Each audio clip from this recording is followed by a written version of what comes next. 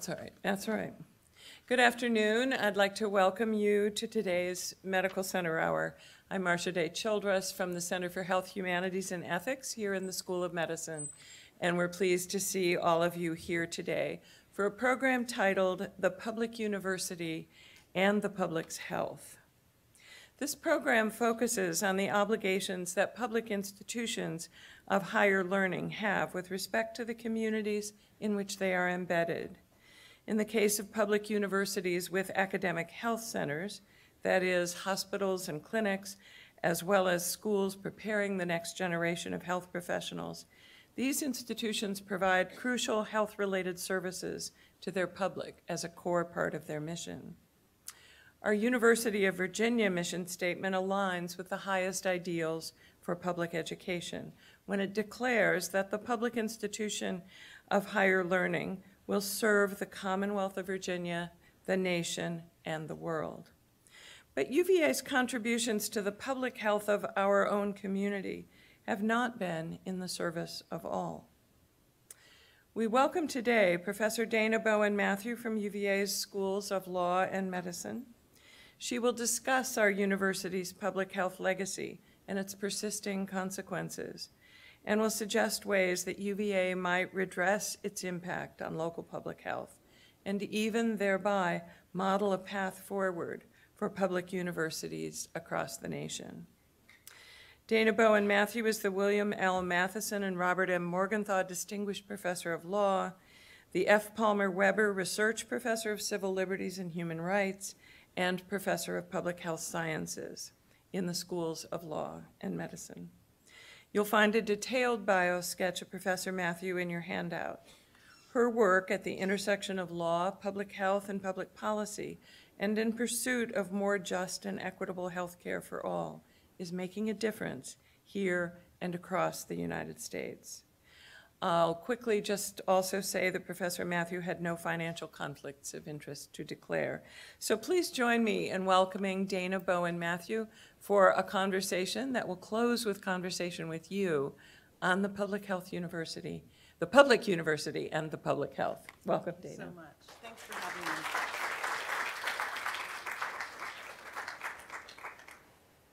So I am a pacer, and I'm hoping that's not going to drive anybody up there crazy. But here in the medical center, you haven't left me much room for pacing. And so there'll be a little bit of creativity on my mind in this presentation. Thank you for having me.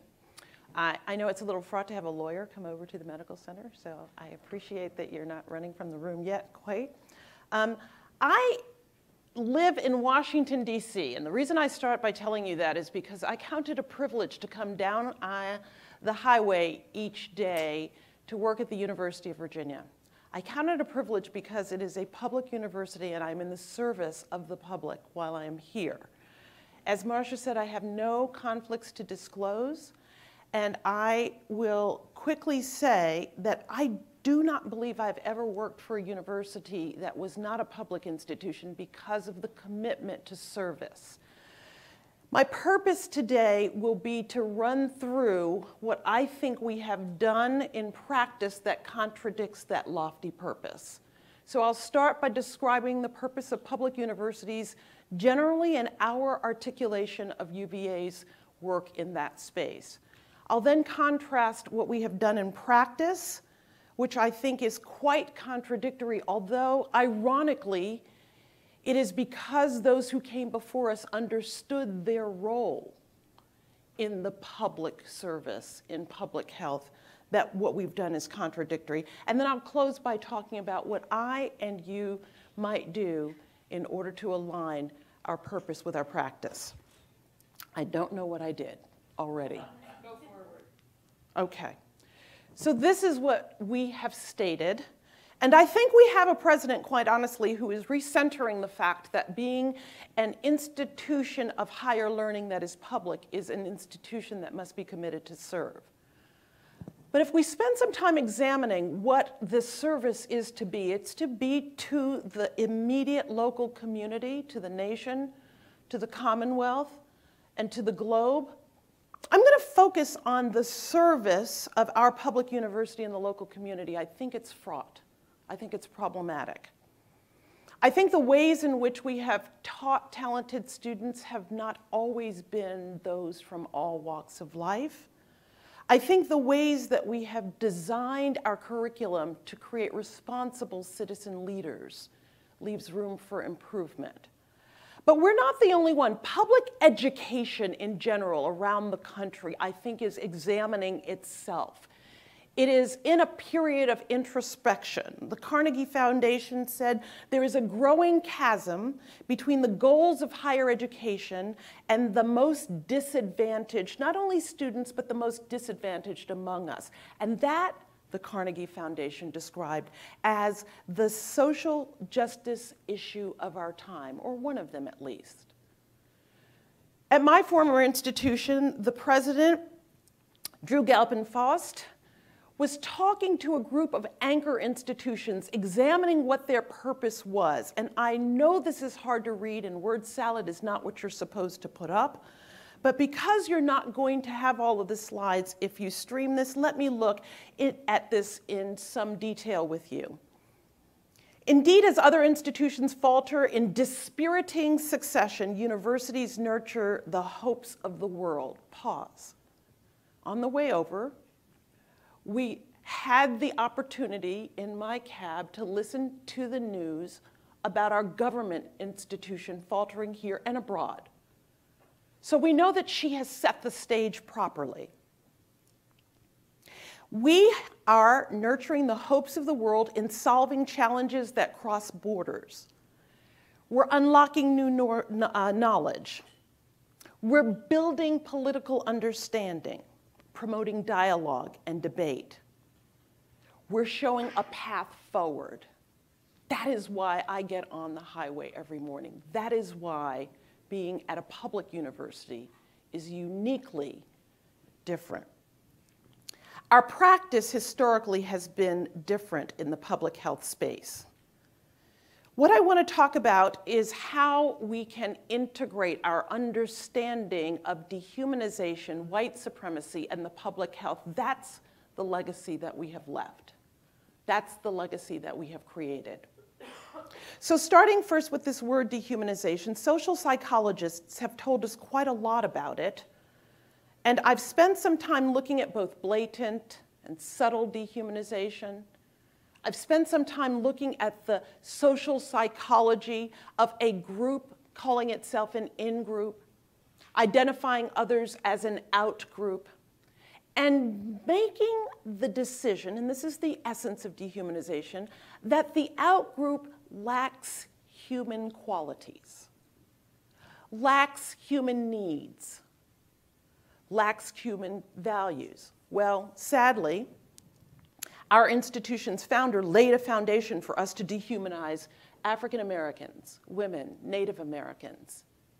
If you've not read Notes on the State of Virginia, Thomas Jefferson said quite a lot about how blacks were like orangutans, how our griefs were transient. That turned out to be very important because he was reflecting what is baked into the legal tradition of our nation, in fact.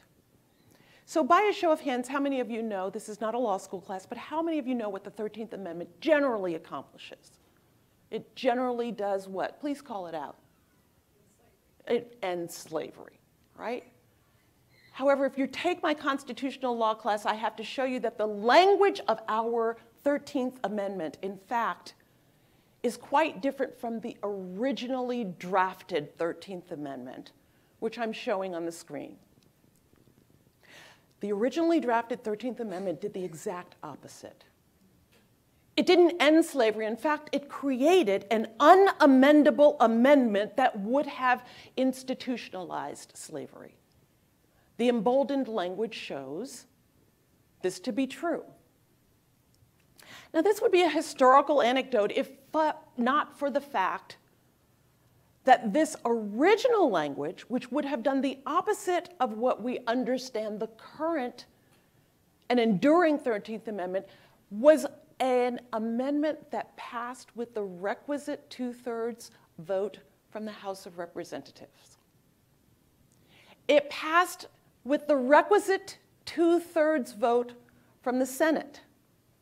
In 1860, it went on to the ratification process, and 6 states, including Virginia, ratified this version that would have not ended, but institutionalized slavery. Now, let me add to that President Lincoln spoke with approbation about this amendment, this version of the amendment, in his second inaugural address.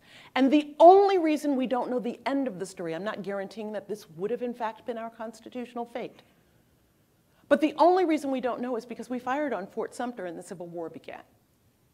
So my point in showing you this is to reiterate, to underscore, to emphasize the fact that deeply embedded, at least within our legal tradition, right, at least within the founding documents that created our nation, was a race problem. I recommend to you the speech that Frederick Douglass made by that title, and that's all I ask you to consider with respect to dehumanization. In a legal class, I would spend time talking about the other 4 parts of the Constitution that expressly dehumanize African Americans. Let me, however, move on to the second of 3 prongs of what I think are the contradictory practice that contest and defy our role as a public university. White supremacy.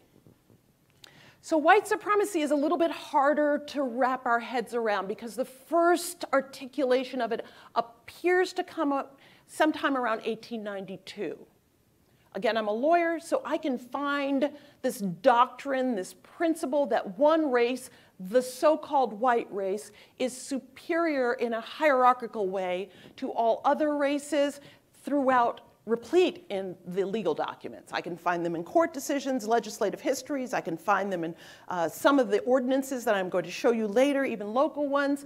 This notion that one race is supreme, others are inferior, one race is dominant, others are subordinate, is white supremacy. It is a version of white nationalism, which combined with white supremacy says not only is one race superior, but the country belongs to that one race. Right? White supremacy is a version of the doctrine of white nationalism, as I've said, but it's built on dehumanization. Right? It's built on the underlying devaluation of a human group as less than human, of another group of people as not worthy of or needing humanity. So, of course, familiarly, we saw this in August of 2017. Let me say as an aside, I was scheduled to move to Charlottesville on August the 10th, 2017. And in some talks, I start with the picture of my moving truck because it was all loaded, ready to come down to Charlottesville, and my moving truck driver came to me and said, "We can't get into Charlottesville." Why? This was happening, right? So again, as an aside, this is off script. I will say to you, I feel somewhat like I'm in Selma in the 60s, right? This is ground zero for the kind of work that I do. But returning to the white supremacists that we see on the screen, I will tell you that when I arrived on the 14th, because that was the first day that my moving truck could get us into Charlottesville, the 14th of August 2017, my excellent colleagues at the University of Virginia Law School said to me, "Thank God you're here, and thank God they are gone." They were referring to these people on the screen, right? Now, the people on my left, your right, with the pointy hats and the guy that spells the Bible B-I-B-I-E-L, right?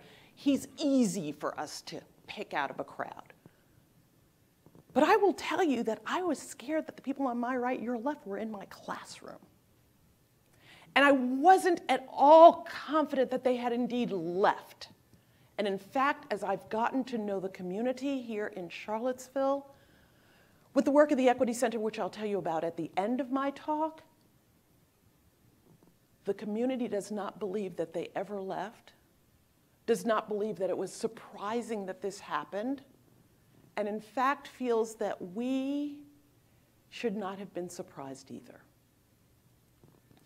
White supremacy is not unique to the Charlottesville area. It is in fact, and there are some very good articles that were published at the time, it is in fact in the view of many, and I've begun to share that view, unfortunately a part of our legal legacy and deeply embedded throughout the United States.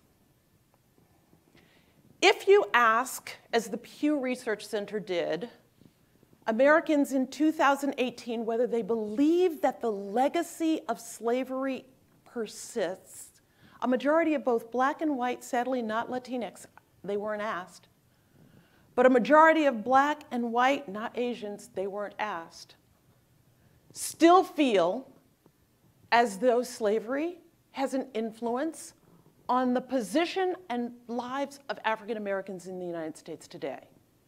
So I'm not asking you to agree with it or disagree with it. I'm just explaining to you that the past is not even past. The past is not dead. And with respect to these doctrines, these principles of dehumanization and white supremacy, it lives on, as many agree by survey in the United States recently. So let's talk about public health in Charlottesville in the past, and then let me connect it to public health in Charlottesville in the present. The way I'm going to do this is by looking at a series of maps that are snapshots of the physical space in Charlottesville in the 1900s, the 1920s, and currently. The Sanborn maps, has anybody heard of the Sanborn maps? It's a series of maps that tell us a great deal about the physical buildings, the resources that are allocated, the ways in which communities organized themselves and gave access to the social determinants of health. The one I'm showing now was taken or drawn in 1907.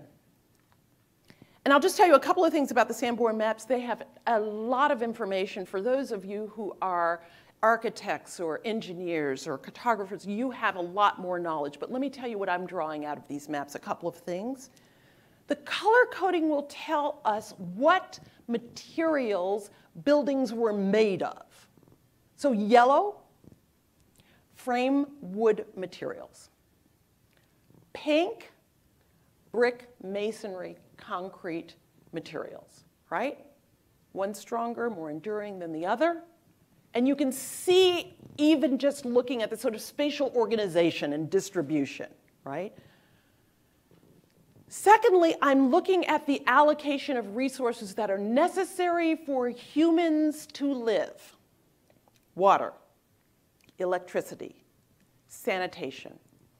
The Sanborn maps will tell us something about that as well.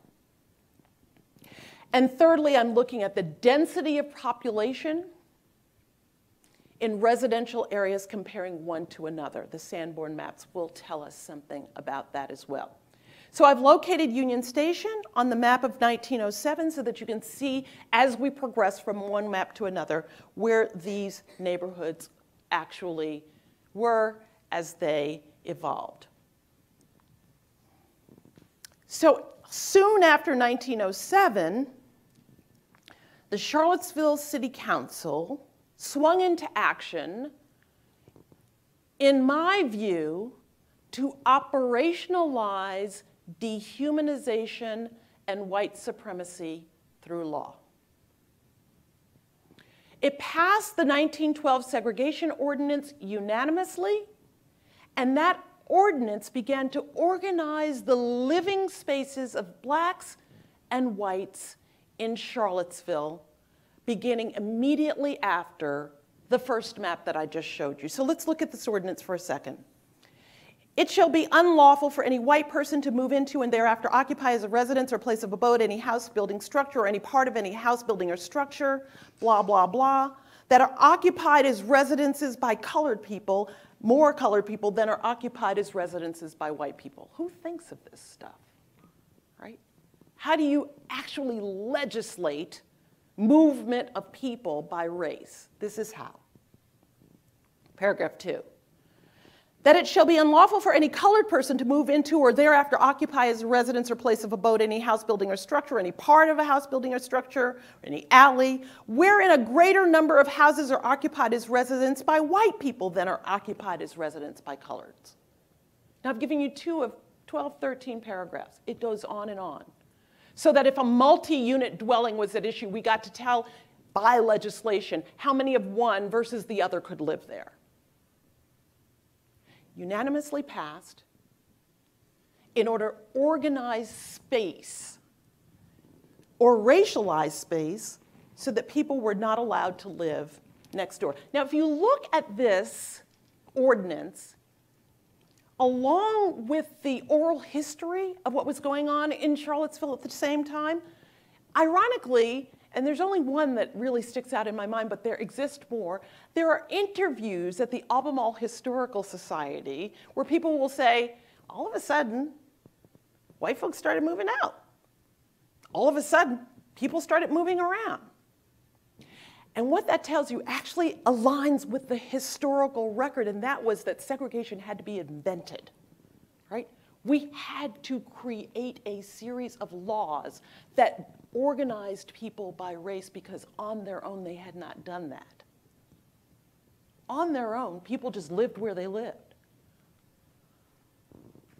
But by 1920, the map that I'm showing now, that little circular thing that looks kind of like a backwards or deformed Pac-Man identifies the greater concentration of African Americans in Charlottesville in the short period of time from 1912 to 1920. It did not take long. Not only did it not take long to organize and concentrate people, here's the public health message that I'd like you to really ponder. It didn't take long to discriminatorily distribute resources to each population based on race. So actually, thanks to you, Denise, I did a comparison of the maps of Woolen Mills, which is on my left, your right, and of Star Hill on my right, your left, in 1920, and this is what I take from this comparison. One, the residential density of housing is far greater in the black neighborhood than it is in the white neighborhood. Two, the proximity of recreational space, the river, later McIntyre Park, which was inaccessible to blacks in 1920, 21, 22 when it was first built. I think I don't have the date, but it was inaccessible to blacks, was accessible and proximate to whites. That's number two. Number three, and perhaps most disturbing of all that I see on this map, water lines, which are more difficult for you to see from a distance, but if you study these maps, course through the residential areas of white neighborhood Woolen Mills, but not of black neighborhood Star Hill. Why? Water went to the commercial properties, the businesses, but not to the homes. And lest for a moment we think that was not intentional, we can look at the city council records and we can see that neighborhoods, Kellytown was the name of Star Hill at the time, asked for municipal water and didn't get it. We can see that the city council would make this decision. It wasn't financially prudent when it was asked. This is true with electricity. This is true with transportation. I haven't found records on sanitation yet, but I think I will. Dehumanization assumes that a population is other than human and does not have the same needs, the same consciousness. It assumes it does not feel love and grief. It assumes it's not relying on the same things that others who are human need. That's what I think is happening on this map from a public health perspective.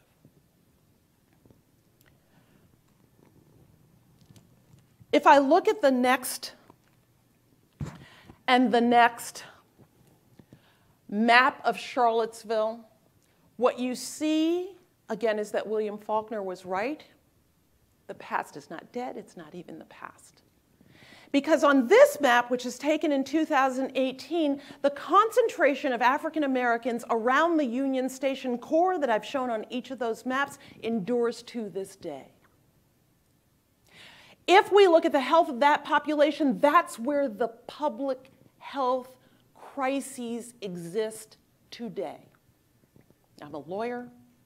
I'm not a scientist. I'm not a doctor.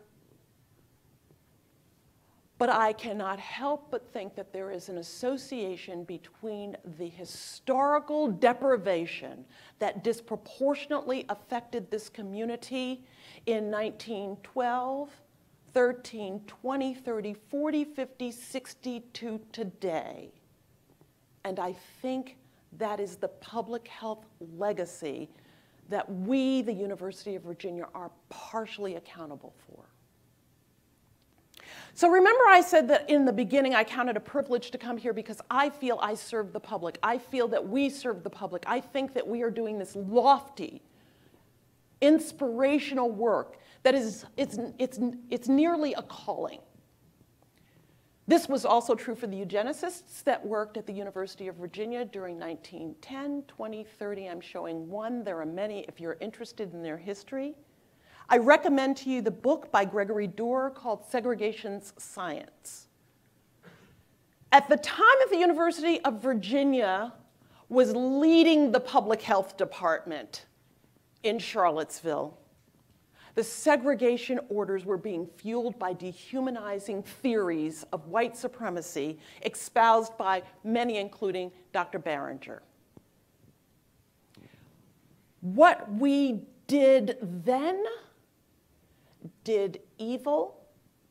I'm suggesting that we can do good today if we take as seriously as Dr. Barringer did his responsibility to propose a tripartite solution of political disenfranchisement, transferring responsibility for African American education from blacks to whites so that they could learn to be law-abiding laborers and artisans. He wanted to humanize the American population by eliminating the subhuman African American population. And that is why I suggest that we still have health gaps that demonstrate, that evince those unfair deprivations that I've shown you historically. Now, I don't have all the data I need to look at these health gaps. So when it comes to the part of the conversation where I say, here's what you can do, one of the things you can do is help me get the rest of this data, right? It's really, really, really hard to get data out of the University of Virginia Hospital. Help me, please. So we know that infant mortality gaps, I can tell you about them from 1935 to 1948. I can tell you about them then starting again in 1995 going forward. We know that nationally, black mothers lose their babies on average about 2.5 times as frequently as white women do in their first year of life. That's true here in Charlottesville, Virginia as well.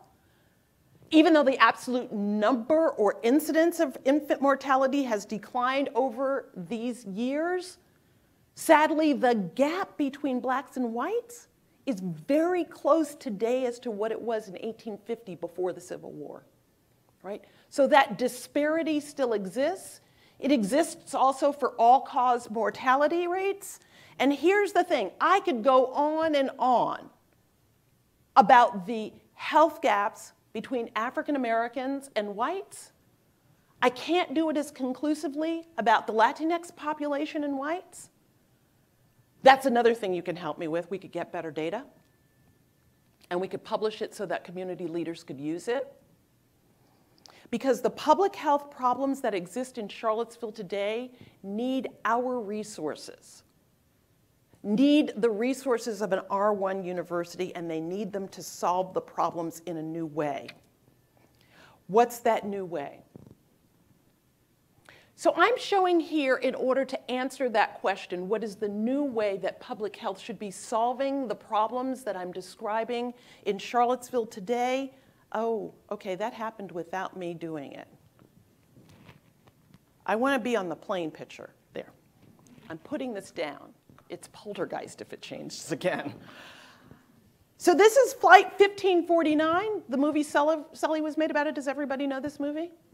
Okay, so this flight had 155 souls on board. It's January. They hit a gaggle of geese. One engine goes out, and Sully is the hero because he puts the plane down in the Hudson River in January. It's freezing in the Hudson River in January, not conditions conducive to life, right? But pause for a minute looking at even this fuzzy photo. Do you see what I see? There are two separate groups of people on this plane. Do you see what I see? Right. So the small group of people is in the front. Small in number, that is. And the large group of people is on the wing of the plane that is going down, right? The large group of people is standing. Their toes are getting wet. Soon their ankles will get wet. And if they are not rescued, we know that they will die in the Hudson River. The large group of people do not have the resources that the small group of people in front have. The small group of people in the front have a life jacket on. They have a life raft. They have little rations in their raft so that they don't have to eat each other as quickly as the other people will have to eat each other. They are in a better life position. Their life chances are better. Why? Because of where they were sitting on the plane. Now, I'm not suggesting to you that everybody has to sit in first class. Everybody doesn't get linen napkins and a drink before takeoff. That's not my concern. My concern is that all 155 souls should get off the plane. That's the public health and public health purpose that I think a public university should be dedicated to. Our resources should be invested in helping a community to accomplish. So for those of you in public health, this is a very familiar graph. I'm not doing it. This is a very familiar graph.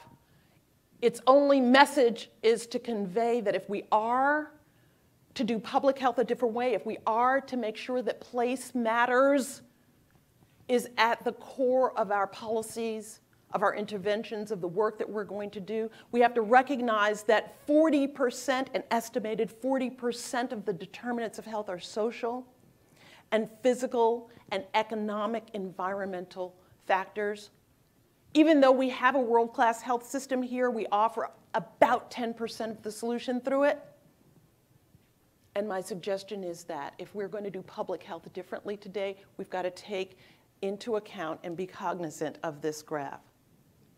So what is happening in those spaces, in the social determinants of health spaces in Charlottesville today? So one of the reasons I'm excited to come down the road is because I get to do this public purpose. Another reason is because we are a foodie town.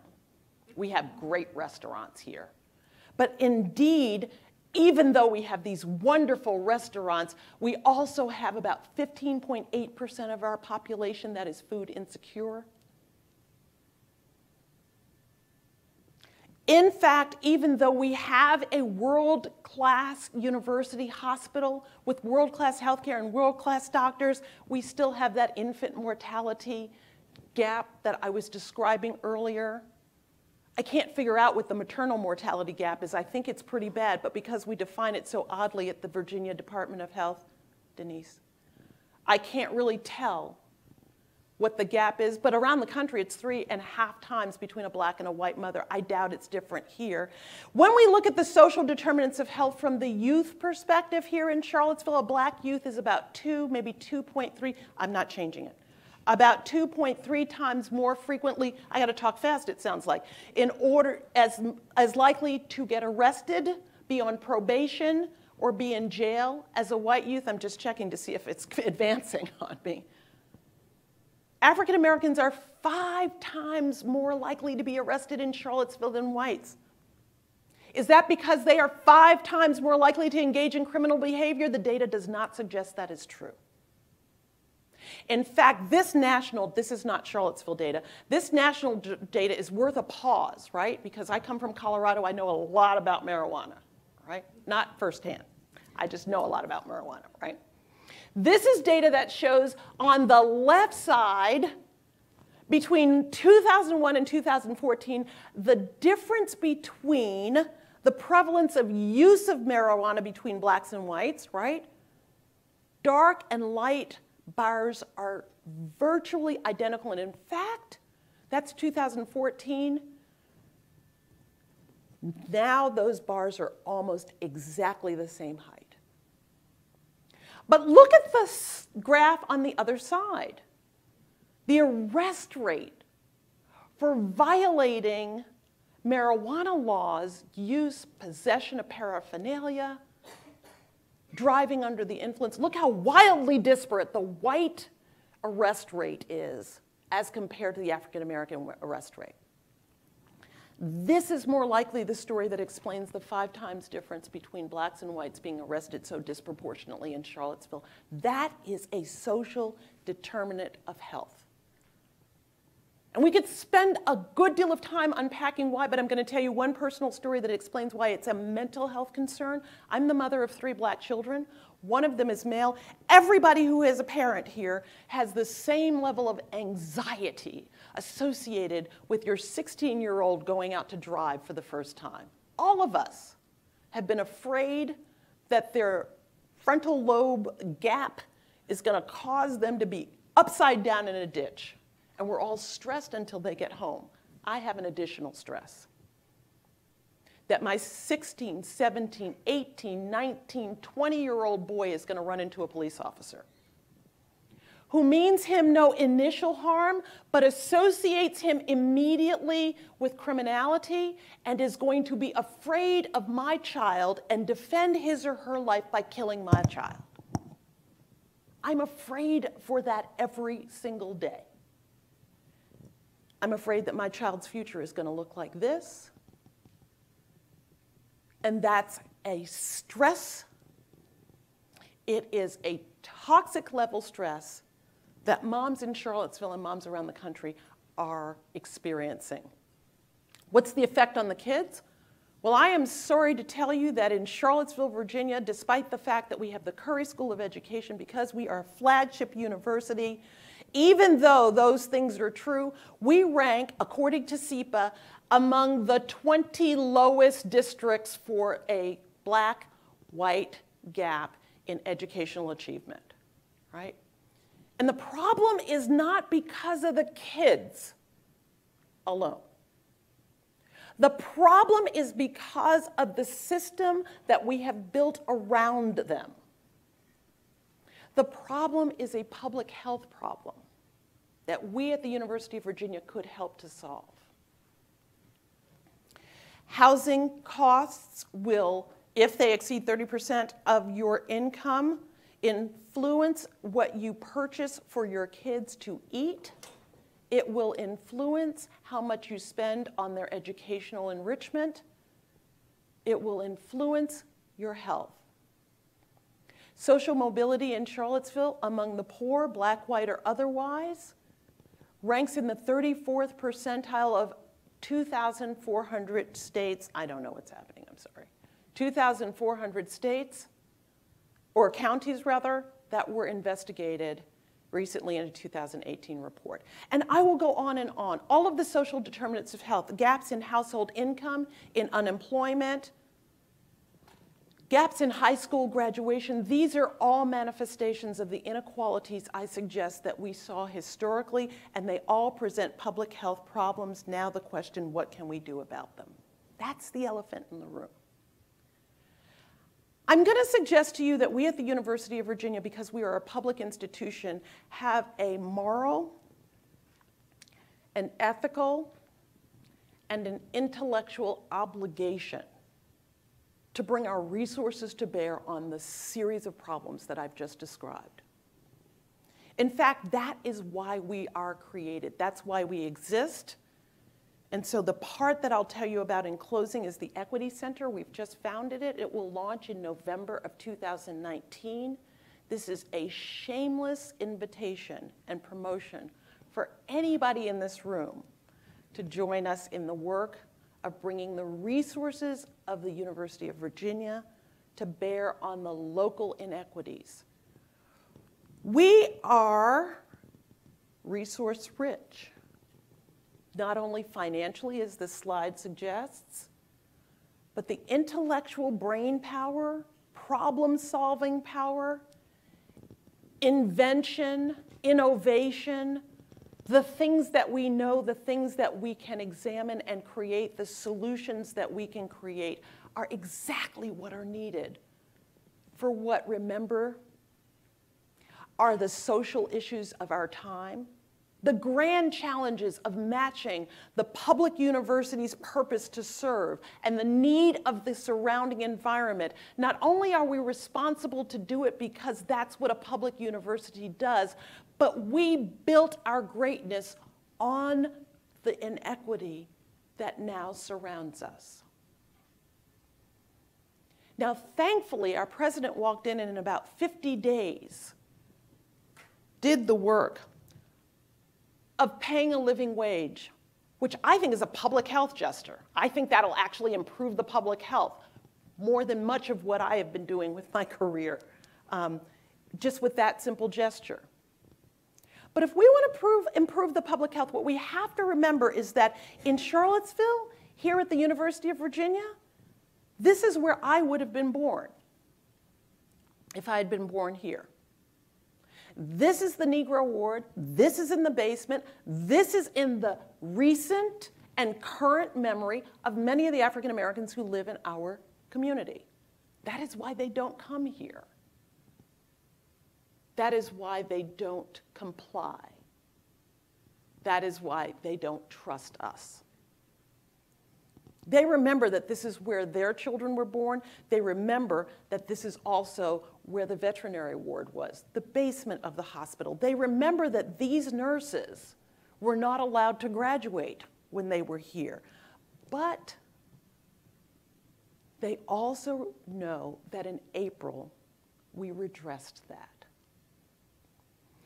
By finding the hidden nurses, and I understand there's a Filipino hidden nurse project as well, by finding those nurses, by graduating them, by renaming Penn Hall, don't think for a minute that these are trivial gestures. They are non-trivial indeed. I'm suggesting that we must do more, however. William Faulkner was here in Requiem of a Nun. He said the past is not dead. The past is not even past. African Americans in this community were deprived the social determinants of health, or at least equal access to water, to electricity, to sanitation, to the right to vote, to building materials, to recreational spaces. They were done, this was done to them by law. We are not the only community facing these problems. I'll speed through two other communities that are doing things we have yet to explore here. North Carolina, Louisiana. They're using their Medicaid dollars to blend and braid them, to not just refer people out to social services, but to recognize that if people don't have housing first, they're not going to comply with medications, with mental health interventions. They're using the agencies that are up until now operating in silos in Louisiana to create supportive housing where the housing department works with the public health department, works with the education department, works with all of the needs of adults to have living wages and jobs. This is public health. And why is it public health? Well, in part it's public health because one, we have the data that evinces the impact of inequality. Two, we have a population perspective, not an individual retail versus wholesale is the way I say it to my students, not an individual healthcare needs. We see the shape of problems as they develop, as we saw them in the maps, right? Three, we have a preventive orientation, right? We don't wait until the patient falls off of the cliff, is brought in an ambulance, and we try to put this together ex post. Indeed, preventive population perspectives allow us to act on data in a comprehensive, holistic way.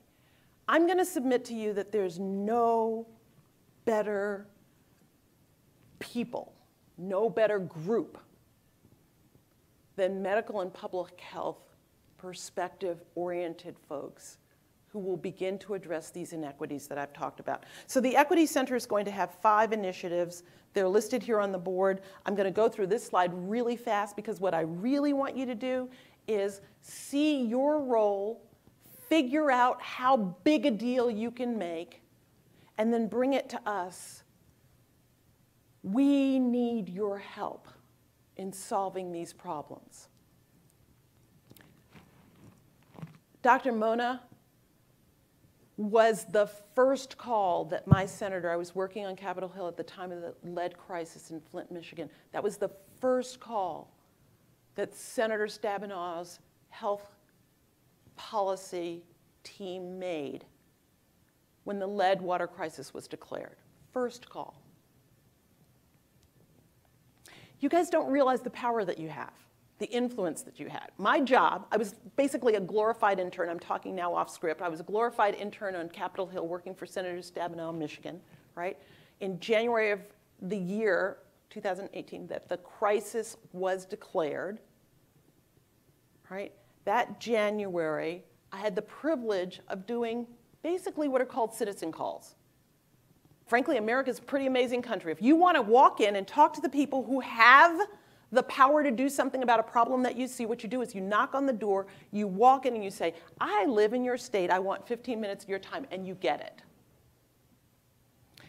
If you are a health professional,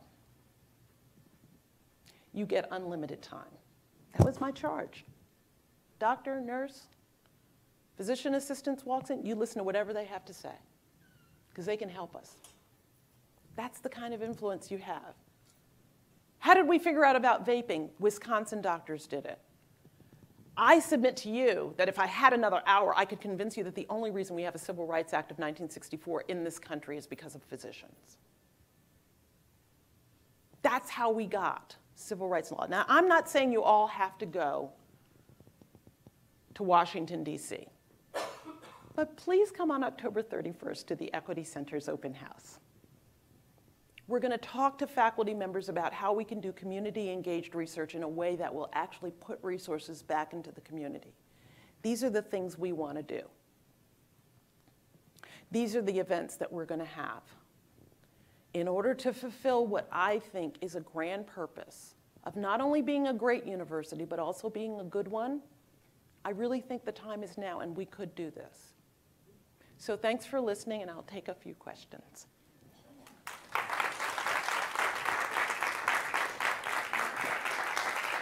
Thank you so much. And we do have time for some questions. We have a couple of handheld mics. And please identify yourself when you ask your question. Sure. Hi, my name's Amaya, and I'm a fourth-year medical student in the School of Medicine. So I was particularly interested in the piece that you had about the criminal justice system and inequalities in the criminal justice system. And I would say for those of you that haven't had a chance to watch When They See Us, Ava DuVernay's documentary about the Exonerated Five, I would highly recommend it, as I think it humanizes a lot of the inequalities that we see in the criminal justice system. One of the projects that I was potentially interested in would be creating an education program for youth within low-income minority school districts in particular to educate folks about the criminal justice system. And I was wondering, as a lawyer, as someone who works here in Charlottesville, and as someone who works in DC, whether that's something that you've seen put into practice yet or not. So first of all, make sure I get connected with you. One of the 5 initiatives of the Equity Center is to create spaces for youth pipeline work, because we have all of these educational resources here. When we ask the community what is the thing that they need from us, they need to feel as though they are available to them, right? Everybody doesn't have to come to UVA.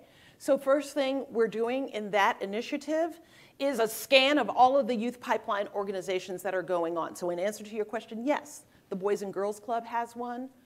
The City of Charlottesville School is about to create something that's modeled after the University of Michigan's Pathways program. There's a group called Candid that does after-school work, but it's very fragmented right now, right? So the American Pastors Council, African American Pastors Council, is doing SAT prep. That's a pipeline program. But they are doing it. How many of you have kids that have applied to or gone in college, right? Did they study for 2 days for the SAT or more? More. So they're doing a 2-day prep. right? That's the best that they can do by themselves. It's our job to help them do better. It's our job. So yes is the answer, but there's a long way to go, and that's what I think UVA can do. Okay, thank you. Yes. Hi, my name is Kristen. I work in the School of Medicine and Research. We've connected by email about my interest in like the Latinx population, and just kind of what I thought of spontaneously was your comment about toxic stress among mothers of color. And I correlate that, and I can draw parallels to Latina mothers in the community who are undocumented and kind of just living with that fear. And also what UVA just did in terms of collections and wanting to disseminate word. So I work with persons living with HIV and worried about these $4,000 bills that are going to their homes. So thinking about how can we make sure that the patients who are served here, who even they're undocumented, kind of that message reaches them and they're aware of like the new policies that are being. I think there are a couple of ways, and I'm going to answer your question, but I want to say this generally. I don't have all the answers. I think you have the answers we need. I'm asking you to think as I'm thinking philosophically, orient yourself to taking what we have as our mission of innovation and discovery and turning it on a service lens, right? So I'm going to tell you some of the answers, but I think you have more answers than I do, right? I don't presume to have all of the answers. A couple of things. One, when I was in Colorado, we had a large Latinx community that we served in medical legal partnerships. And the medical legal partnerships absolutely were overrun with work as the current administration's immigration policies started to change. Children wouldn't go to sleep. They were crying in school. Parents didn't have a plan for a very real threat of separation from their families. And so what we did from the university perspective is we developed a Know Your Rights team and toolkit so that we went into neighborhoods and we said, you need a power of attorney. You need to tell your children what to do if you're rounded up. You need to know the numbers to call. And we gave them tools to relieve the stress. Now, did we get rid of it? No. But one of the things we did was give families a way to manage the uncertainty with facts. This is what can happen to you. Here's how you can prevent it. That's one thing, because we're legal experts. We could bring that to the community, right? There's other stuff that we could do, because toxic stress, I would imagine in Latinx communities, has not to do just with whether you are or are not undocumented. We're talking about something that's affectionately called the Hispanic paradox. I think that has to do with stress generally of living in the United States where you are othered as opposed to appreciated, right? So what we can do has to do with nutrition, it has to do with information, it has to do with pipeline programs, it has to do with lots of other stuff that the community will tell us when we say, what is actually stressing you out, what do you need? Dayna, I'm Dr. Greg Gelbert, and I used to teach your children in church, in Sunday school. Ha! Ha! How are you? Good. I felt like I was listening to a prophet, and if we had been back in our church in the 90s, I would have been saying amen quite a bit. Thank you. So thank you for allowing yourself to be taken to this place where you're at now. On a personal note, I think that you carry a lot of burden, because I see what you're saying as being somewhat prophetic, and that's not an easy role to play in this culture or anywhere. Secondly, as a person who teaches medical students, I have to say, however, that I feel like if you got the nursing school involved a lot, Yes. that your program, which I admire, would be more effective, because I personally have found that the nursing school is far more involved with their feet on the ground in the health care of this community than the medical school. We tend to have our students, the medical students, here in the university, and not so much out in the community, except in places like my office where they are students learning. But in general, I feel like the nursing school has it made. I mean, they're just more effective. I'm going to take that advice to heart. I will say that one of our core leadership leaders is Susan Cools. I will also say that we exist because Christine Kennedy had the courage to advocate for us in rooms we couldn't go into. So, yes. And amen. Marcia, do we have time for one more question? We do. We do, because we started a little late. Hello, my name is Sam Shields, and I'm a chaplain here at UVA. And I was wondering, when you showed the Sanborn maps, the part on water was really intriguing to me.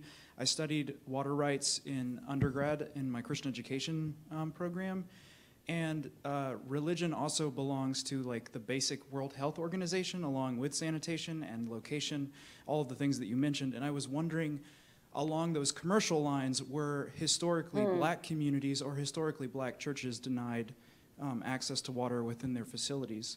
I don't know if you saw that in the maps or in the legislation, but I was wondering if you had maybe come across that. So I don't know the answer to the question, but boy, oh boy, are my synapses firing at this point. I would love a chance to talk to you some more. I can tell you that we see, not in the Star Hill map, but in the area downtown near, a blow up of near Union Station, a number of black churches in the 1920 map, the 1937 map, and of course the 1959 map, like a number of them. I didn't look to see if water was going there, and I certainly can't find yet any city council records that say the church itself asked for access to public or municipal pipes. So the answer is I don't know yet. I want to go on, though, to say that I didn't put up the data. We just found the data from the Here Water Equality Study, which is quickly something the Equity Center did as a pilot this summer in order to look at the quality of water in communities that are served by public water, municipal water sources, versus communities that are served by private wells and other private sources, right? No surprise, the communities that have public access are predominantly white, Scottsville. The communities that have private well access are predominantly black. We hoped to get 50 families to return their kits. We had almost 200 return their kits. Water testing kits, we sent them to Virginia Tech. It is not a scientific study. It was a pilot to see if our hypothesis was worth testing, and it was, because we found E. coli, chloroform, lead exceedances significantly in the black, privately served communities and not in the white, publicly served communities. Pilot study, all kinds of problems with using that data as definitive. We're going to go get some more money and finish the study. But the past is not past if what's in that pilot data is still true. So we're at the end of an hour, but clearly there is work to be done. Also, it may not have been something that Dayna was aware of, but this talk today is a wonderful introduction to what we're going to be talking about next week, which are the Jackson P. Burley High School's segregated black licensed practical nursing program. And those graduates who you saw in one of her slides, who are now UVA alumni as of last spring, thanks to the nursing school and President Ryan.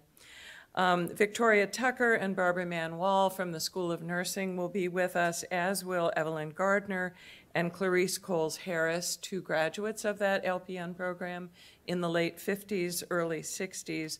Those nurses were trained here to work in the segregated wards in the days before the hospital was integrated.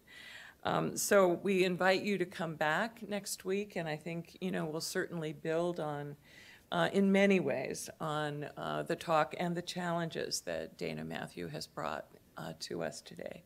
And we'll see our community in new ways, and I hope with new inspiration. There are also ways in which the past is having a door shut on it, and one thing was, it was nice to see Dr. Behringer up there because his name is no longer on a building, actually the building where our center lives, which is now being renamed for NIH Director Francis Collins. But thank you, Dayna Bowen Matthews, and thank all of you for being here. We'll see you next week.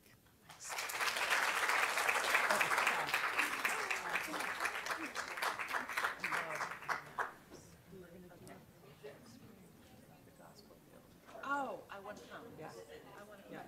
And again, there are maps. The disappointment.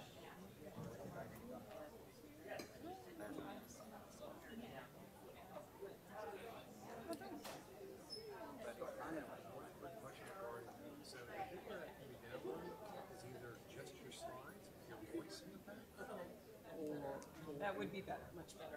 And that's the one you like to see? Yes, that will be okay. Yeah. Okay, so I'll send Charlene the link, and then she can send you the link, and then just give a permission to release it. Or- Yes, that's Okay, much better. thanks so much. Oh, that was Very, That's much better. I Thank always you. learn a lot. I like that a lot. Well, yeah, So slot, yeah, so, no, that, yeah, yeah. yeah. Oh, super. As a one-up.